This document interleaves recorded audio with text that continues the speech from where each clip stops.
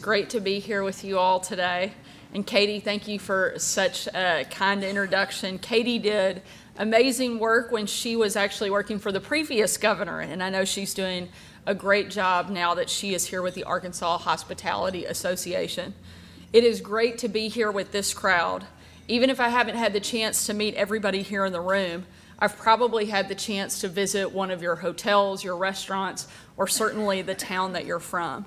That's because when you're running for governor and working on previous statewide campaigns for my dad and others, it gave me the chance to stop in basically every single town, big and small, all across the state of Arkansas.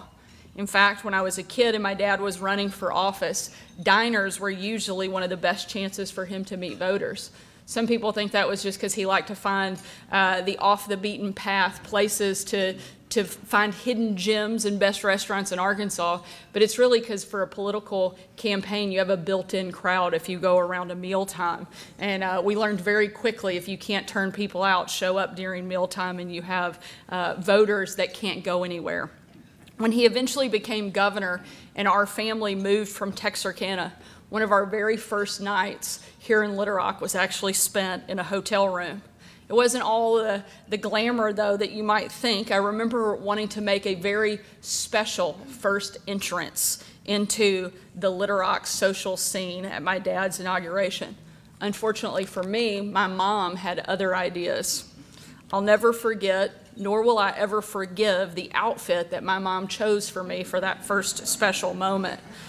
It was a blue one-piece suit, complete with shorts and shoulder pads. And yes, it's as bad as it sounds. Even in the mid-90s, that was out of style. 13-year-old me was mortified, but it turned out not to make a dent in my Little Rock social life, and thankfully, I have loved living in Little Rock ever since.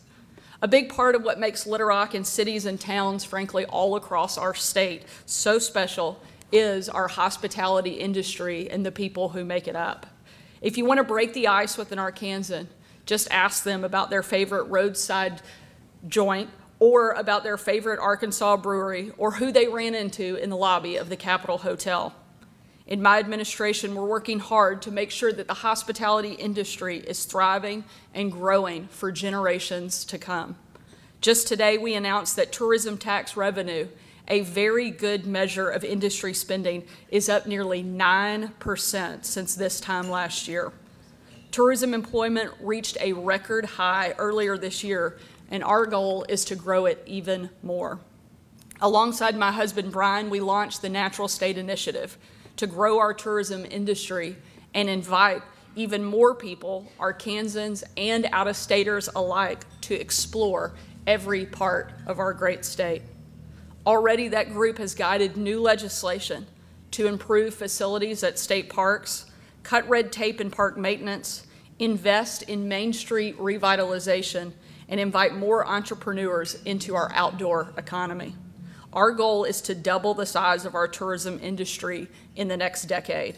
And while I know that is a huge target, I firmly believe not only do we have the people and the natural beauty, we have the capacity to get the job done. My administration is also tackling the ongoing problems facing both the hospitality industry and every other business in our state. We know that workforce is a huge issue, so I launched the Workforce Cabinet in my early days of the administration to bring an all-of-government approach to the issue. We know taxes are way too high, so we've permanently cut income taxes by $250 million and corporate taxes by $58 million to make our state more competitive. We know that we all want safer streets and a more educated workforce. So we passed the PROTECT Act and Arkansas Learns to bring long overdue reforms to both of these issues.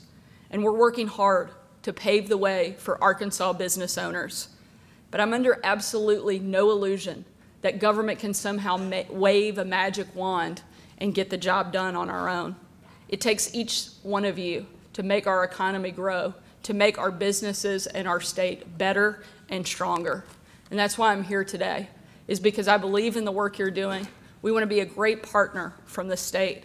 We want to make sure that your industries continue to thrive because that's when our state wins. And I know that working together, we can not only double our tourism industry, but we can have a great partnership that lifts every single Arkansan up. Thank you so much for the work that you do. Thank you for the investment that you make into our state. And thank you for giving us the best story possible to tell about the best state in the country. We appreciate what you're doing, and thank you for letting us play a quick and small part in your event today. Thanks so much.